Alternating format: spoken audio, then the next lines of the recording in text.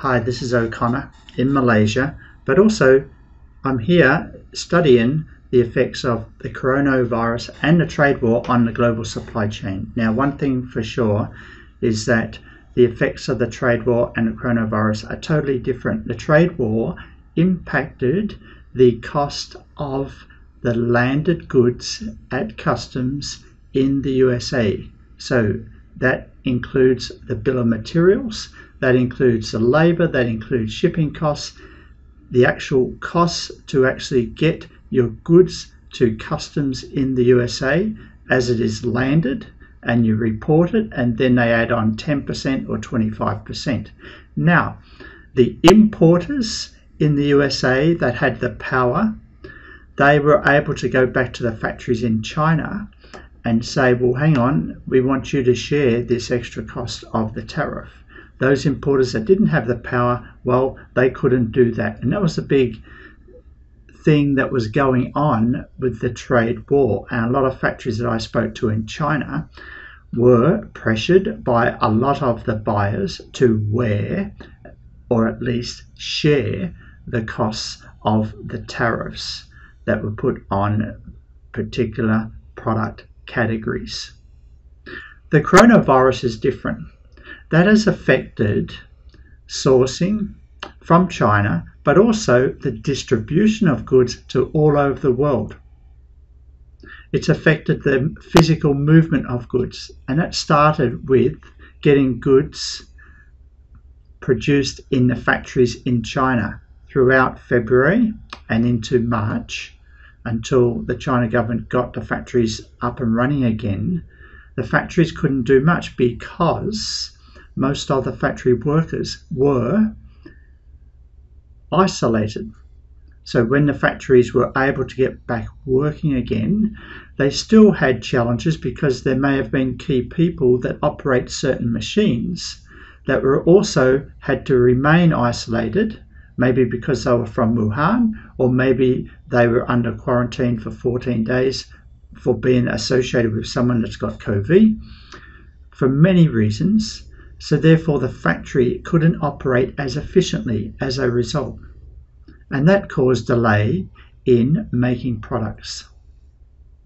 Now, of course, that had a ripple effect in terms of the export of products to countries all around the world and not just the USA. What you also need to bear in mind is that the coronavirus has had a huge effect, and we're yet to see the full effect in terms of the demand for goods from emerging economies. That demand is because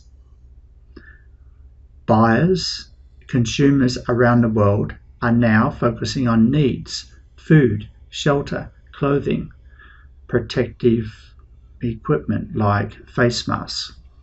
They're not focusing on wants, extraneous items, which they would buy month in, month out in the usual growth of any economy. So that's a big difference between the coronavirus and the trade war. But there's one thing that both of these events have had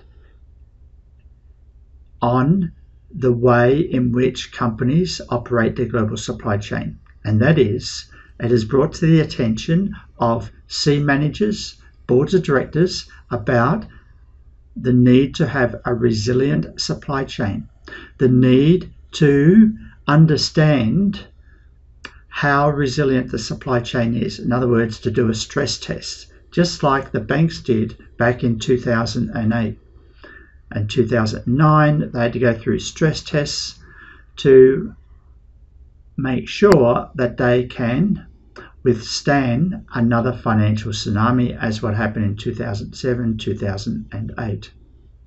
Now the tsunami is in regard to a virus, a natural disaster, or some other political event like a trade war. And multinationals, large companies, need to have someone in place who can do the stress tests, who can understand the full implications of their supply chain coming out of particular countries around the world.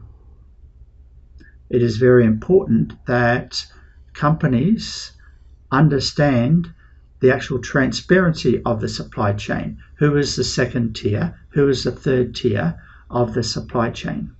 Because a natural disaster may affect the second and third tier, that is the supply of raw materials, to the main assembler that you are buying from as an importer or as a multinational. So these are the implications of the trade war and the coronavirus. These things you need to keep in mind in thinking about how things are going to go forward in terms of the management of global supply chain. Check in again for another commentary on the effects of these worldwide events on the management of global supply chain. This is Neil O'Connor. Thank you for listening.